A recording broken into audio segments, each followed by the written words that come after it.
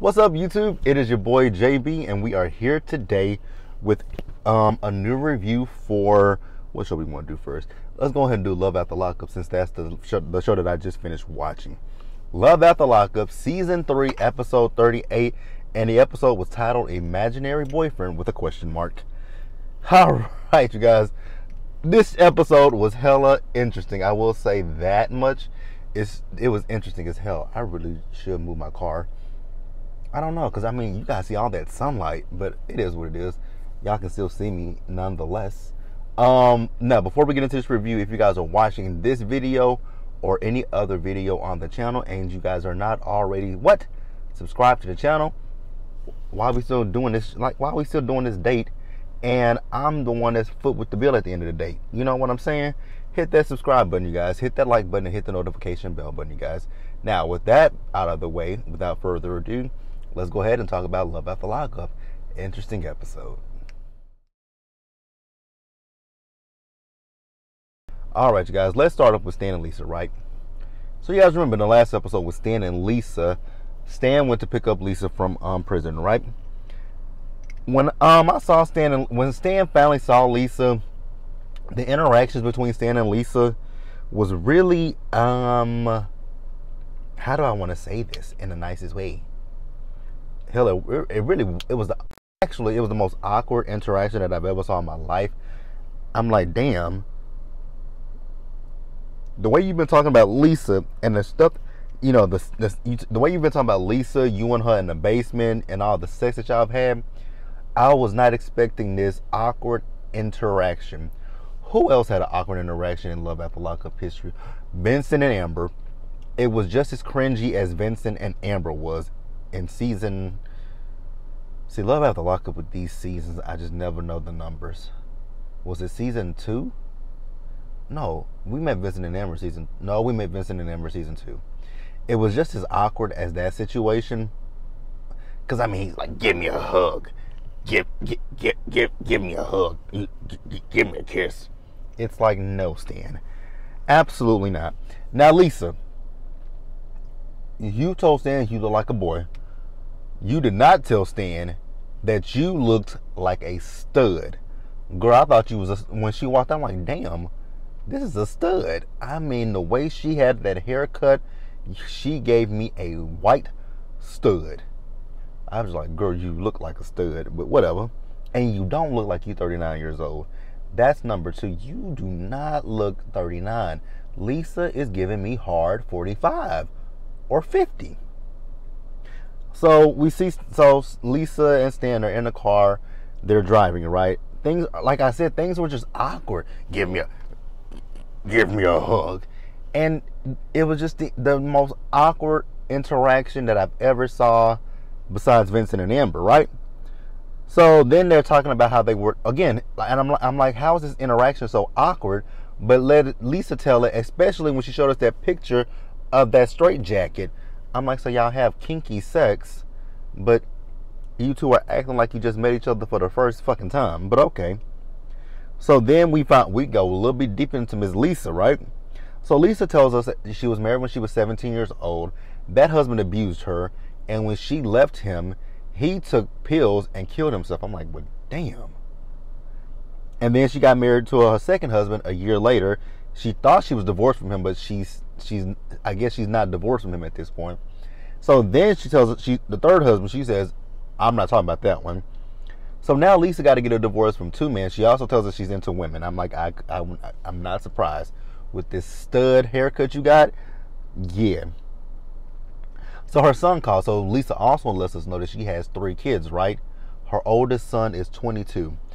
And what else? So her son called her.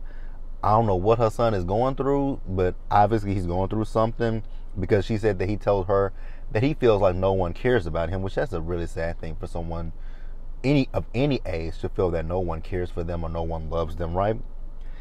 Stan, this was the most inopportune time to try to tell her to break away from her family. I'm like, really, Stan? She's telling you her son just said that he feels like nobody loves him. And you're going to sit here with this ugly ass toupee, with this bad dye job and say, oh, well, maybe you should break away from your family. The fudge? You know what? She's better than me. She is better than I am. Let's move on. Brittany and Ray. Oh my God. The whole entire time that I was looking at Brittany, and more specifically Brittany, I kept looking at Brittany in that wig, and I'm just like, oh my God. I wish a good gush of wind would just come by and blow that wig the hell off. Like, I just kept looking at that synthetic ass wig. I was like, oh my God. I just wish the wind would just whoosh, and blow it like some tumbleweed, because that's what it looks like. It looks like tumbleweed. So, you guys remember in the last episode with Ray, they were meeting Ray at a gas station, right? So, come to find out, they were not supposed to meet Ray there. That Ray was supposed to ride the bus somewhere. I guess Ray was supposed to ride the bus to I don't know where. Because they took him there, they put him back, and they taken him back to the prison, right? So, they're trying to figure out if they can get Ray from the prison or not. And Grandma said, well, she doesn't know. We gonna talk about that in just a minute. So they do, they follow the bus back to the prison, and they're able to get Ray. Ray is actually a good-looking guy. He doesn't look 29, though, however. I'm just being honest with you guys. He didn't look 29 to me. He actually looked a little older than 29. Like he might be about 35. No shade, but he looked a little bit older. And after he said what he said, I'm like, okay, now I see why. So Ray has had an interesting life. Ray has definitely had a bit of an interesting life, and when Ray was telling his story, I actually really wanted to cry, but I kept it G. I didn't cry. But Ray told his story that his mom was shot when he was a kid, right? His mom was shot 5 times in the chest, he said, and she was left for dead in a van, and they still don't know who killed his mother, which that is terrible, man. Actually, I know a similar story, and it actually happened down there in Houston. I have a cousin that I used to be afraid of. My cousin, his name was KY Jr., right? I met him. Well, I knew him ever since I was a kid. I knew him, but he scared me one time. Because we were at one of my aunt's house, and my grandma said, sit right there next to your cousin. I was like, okay. So, I don't know why my cousin decided to mess with I was a 7-year-old little boy. 7 years old, right? Mind you, 7. So my cousin, he was sitting on the couch. I thought he was asleep, because he had sunglasses on. And I was looking at him, because I couldn't tell if he was looking at me or not. And I was just looking at him because I kept looking at him, because I could see, I kept looking like, is he awake? Like, what's going on with him? So he was literally sitting still. And when I was trying to figure out if he was awake or if he was looking at me, because the sunglasses were really creeping the hell out of me, because they were so dark, he jumped at me. And I ran to my grandma. He started laughing. But to wrap that story up, actually what happened with my cousin is I think he had a girlfriend, or no, he had actually just got married. He had just got married, and he had just got a job. He had, at his job that he was working at, he had just gotten a promotion, got a new truck and everything, and I don't know if it was actually because he worked a late night shift. So they went out to his car and found him in the car dead. And to my knowledge, I don't think they ever found out who killed him. I don't believe they ever found out who killed my cousin. So I felt Ray in that situation. But it's just sad that you kill people and you leave them in a car. Actually, I know another situation like that in a neighborhood where my grandmother's house is. That happened. Now, mind you, it's a little bit of a drug neighborhood. And there was a man. I'm not laughing at this situation. I'm just laughing about the fact that who would do this. So they killed a man, right? In this neighborhood, they killed him and left him in the car overnight. No one knew the man was dead until the next morning when everybody woke up. But yeah. So yeah, Ray told us that he started stealing, and more specifically drugs to numb the pain. I'm like, oh my God, like I just couldn't imagine. I mean, I know what it's like to lose your mother, but my mom, she just, she passed away of natural causes. You know what I'm saying? Well, not natural causes. She had an aneurysm, but still, no one killed my mother. So I don't know what that would feel like to have, be robbed of being able to grow up with your mother, have a relationship with your mother. I don't know what that feels like. So I just can't imagine what Ray actually felt and what he went through.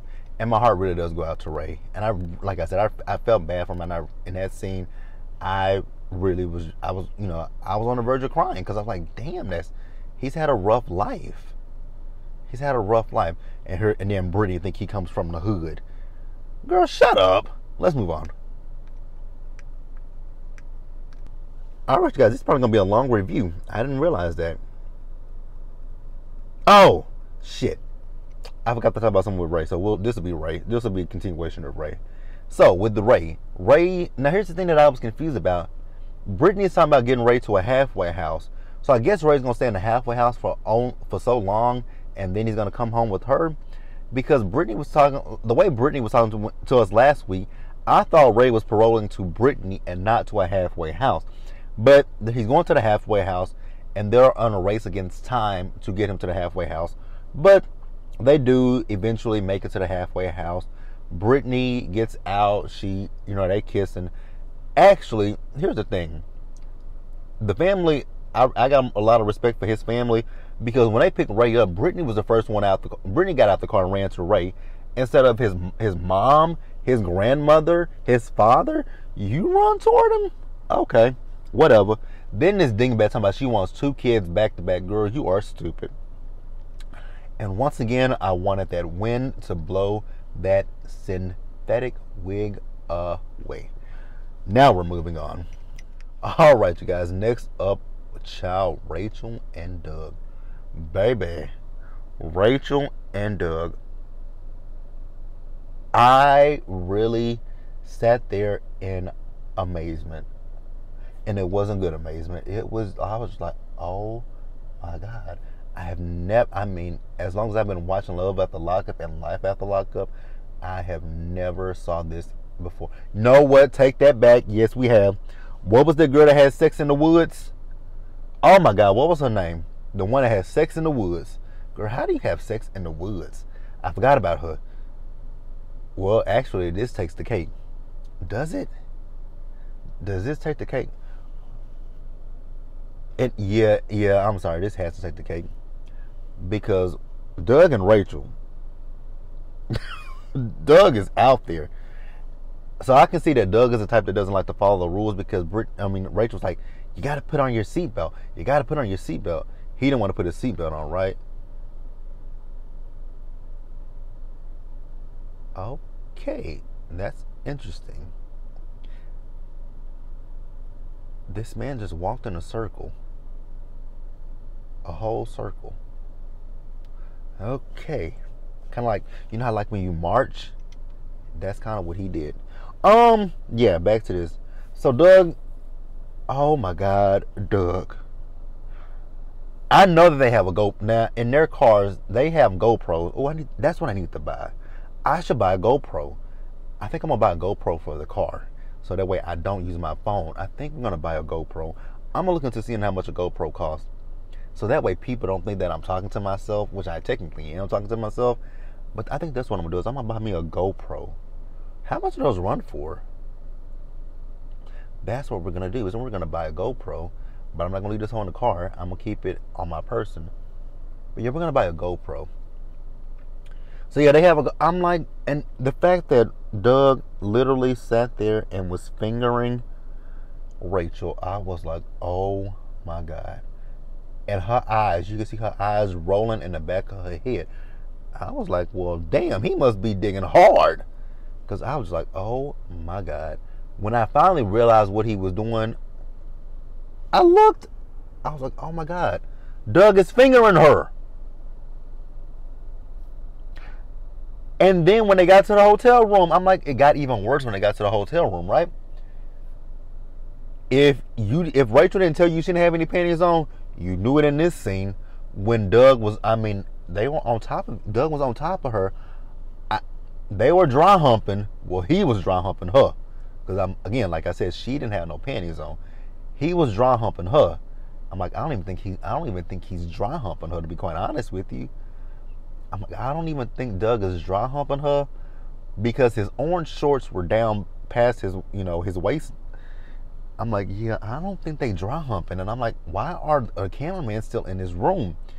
Because I'm like, especially when her legs went back and you can see them heels and her skin. I'm like, producers, cameramen, it's time for y'all to go. Like, y'all don't see that they about to have sex? Like, they don't care. I know Doug beat the brace off of her. Now, Rachel, I don't know how you don't see this with Doug. I don't know if Doug necessarily loves you. I don't get that Doug loves you. I really, truly don't get that vibe that he loves you, my love. I think that Doug was just looking for, a place for him and his son to stay, and, a warm vagina to, pounce up and down in. I'm just going to be honest with you. I don't think that Doug really loves you like that. I think Doug is using you, and he's manipulating. He's manipulating you. Now, when Doug was talking about Lil Dougie, I wouldn't blame Lil Dougie for punching Doug straight dead in the nuts, because Dougie was a year and a half, I think he said, when he went to prison. He got out again when Dougie was 7, and then you went back to jail again. You are an absentee father, sir. Yeah, I wouldn't blame Lil Dougie if he punched you smack dead in your nuts. Let's move on. All right, you guys, so we got introduced to a new couple. And it's Anissa and Jeff. Anissa is giving me Angela 2.0 minus the cigarettes. The smoker voice. She's giving me Angela 2.0. So, she's a cougar, right? She's 51 years old, and I believe, if I'm not mistaken, which I have it over here, she's 51, and I believe, if I'm not mistaken, that Jeff is 39. That picture of Jeff, he looks like a Looney Tune. I'm sorry, the man looks crazy as hell. So, Anissa, I was about to say Angela. Anissa, she is Angela 2.0. Anissa is Angela 2.0, because it's Anissa and her cousin Penny. Penny is Tammy Faye. Is that what Angela's sister's name was? Tammy Faye, Tammy Sue, something like that. She is Angela 2.0. She is literally Angela 2.0. No ifs, ands, or buts about it. She's Angela. She's Angela 2.0 minus the goddamn cigarettes. So, child, Anissa, right? Anissa is a character. So Anissa had an ex-husband, right? Anissa told us that she left her ex-husband because she was bored. And she met Jeff. She went on the Prison Pen Pal website. She met Jeff 11 years ago. I'm like, 11 years ago? God, no! 11 years that the man has been in prison? Well, actually, no. We'll talk about that in just a minute. 11 years, right, that you know this man. You met him through a Prison Pen Pal, right? So, Angela, I want to say Angela, Anissa and Penny went to a bridal store. The bridal consultant. Their bridal consultant. She said, so, tell me a little bit about your fiance. Well, first of all, he's in prison. Oh. Her face was like, oh, okay. Then she said, so how did you guys get engaged? He asked me to marry him over the phone. What? He asked you to marry him over the phone? I would have turned that proposal down so fast. I would have been like, there's a bad connection. Can you hear me? I'm losing my signal. I can't hear you. As soon as I heard, will you? I can't hear you. What you say? Repeat that. Like, I would have played like I can hear you when you said, will you marry me? I would have said, oh my God, I'm in a bad area. You're going to have to call me back tomorrow. And when you call me back tomorrow, I'm going to play the same game. Do not ask me to marry you over the damn phone. That is not romantic at all. We're going to talk about another proposal. This episode was hilarious. So yeah, then we found out a little bit more about Jeff, right? So, Penny is like, really, Anissa, you're going through with this? He stood you up twice. I was like, oh my God. Not the man stood her up twice. I was like, absolutely not. He stood her up twice. And he, you know, he was supposed to come to her and he never came. I was like, girl, you dumb. It's, you know, the age-old saying is, fool me once, shame on you. Fool me twice, shame on me. Fool me once, shame on you. Fool me twice, shame on me. Gimme can't get got a third time. And Anissa, I keep want to say Angela, Anissa is on her third try. Girl, you's a fool. And then we see that this fool went and bought that. We see that this fool actually bought the damn wedding dress because her friend Kyle came over.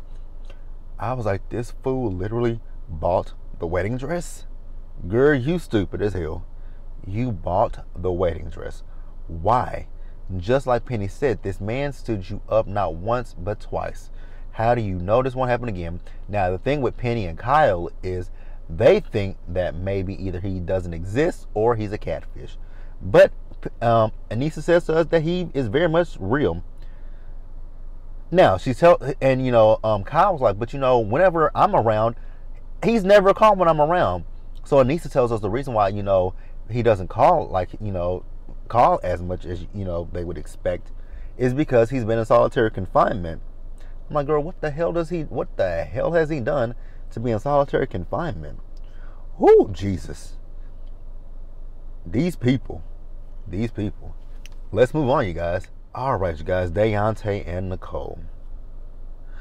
Deontay. My dude, my G. You getting played by this snow bunny. You getting played by her. I hope you know that. I hope hindsight is 20/20 for you, because this girl is playing you for a fiddle. So we see Nicole and she's talking to her mom, right? And girl, what the hell is that on my watch? My bad, y'all. My watch just started vibrating out of nowhere. Oh, you have 10%. Okay. I was like, what the fuck? So Deontay and Nicole. So Nicole is getting her hair dyed by her mom, right? And we found out a little bit about Miss Nicole's mom, right? Ew, I know y'all not about to eat in the grass. And McDonald's at that. Girl, that is just nasty. That is just nasty. That is nasty. Y'all literally about to sit in this grass and eat. Like, y'all ain't got no kind of towel, no picnic towel, no nothing. Ugh. And y'all know people walk their dogs in these parks, and the dogs go number 2 in the grass. I mean, even the animals go number 2, and even, you know, the animals that, like, there are squirrels over here. There are so many different types of animals. Like, I saw wild animals over here too. But y'all are really finna sit down here in this nasty grass and eat y'all nasty McDonald's food. Oh, hey y'all. That just caught me off guard. My bad, y'all. Back to this show. So Nicole's mom was married to a man before Nicole went to a prison, right? But she divorced that man and married her best friend Joe. I was like, oh, okay. So Deontay's dumbass. Deontay is a dumbass. So Deontay is going to go pick up Nicole with 2 L's, hoping to spend the night with her, the day with her, whatever. Deontay, you really don't see that this girl is not interested in you, right? So Nicole tells her mom that she's really uncomfortable around him. And she says, you know, I've been thinking about other people. I've been thinking about my ex, Zach. So she and Zach, they broke up. But the reason why they broke up is because she was getting ready to do that 4-year bid. Okay, whatever, girl. Miss me with the BS.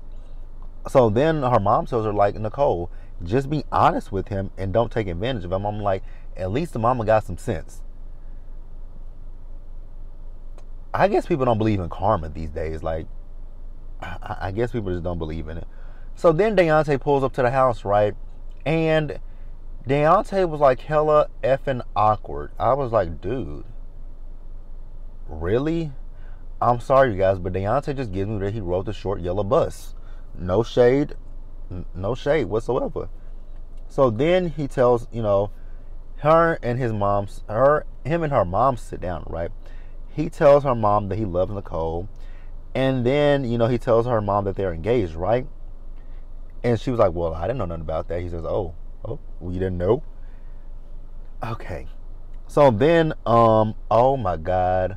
Because he was talking about other women. And, she's like, also, are you talking to other women? He says, no. He was like, I had this sex toy that I bought that I named Nicole Jr. that kept me from sleeping with. I was like, oh my God.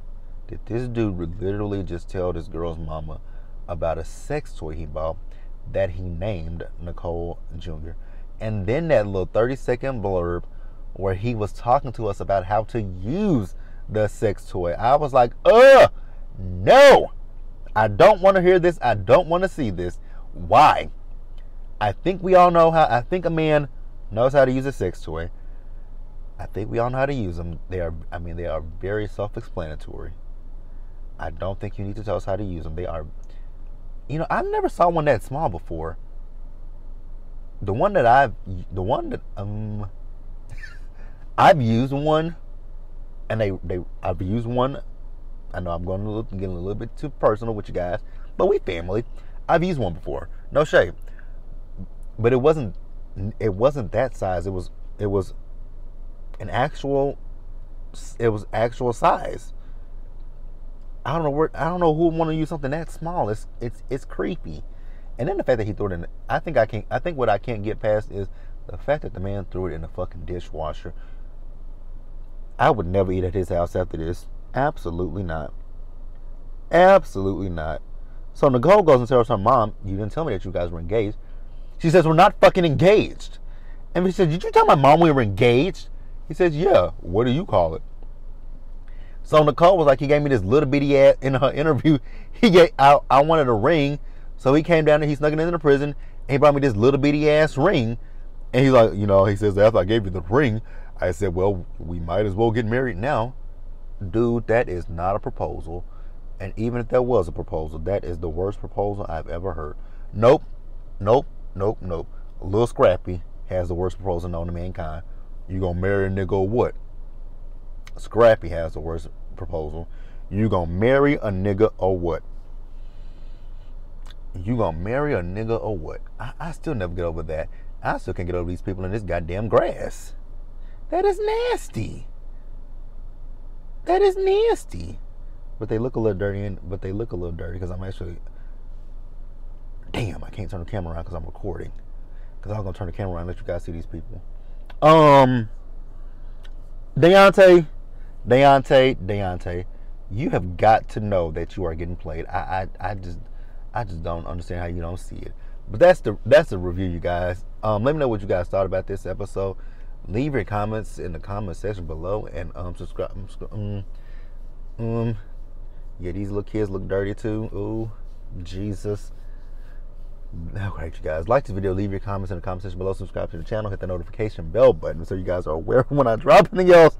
Share the video, and until the next one, stay safe, take care of yourselves. Remember, wash your hands. Oh God. Wear a mask or not, whichever one you guys do. Oh, Jesus be blessed and highly favored. Hallelujah. What else do I say? Child, that's it. I'm off. Cause they threw me for a loop. I'll see you guys for Rated to Love.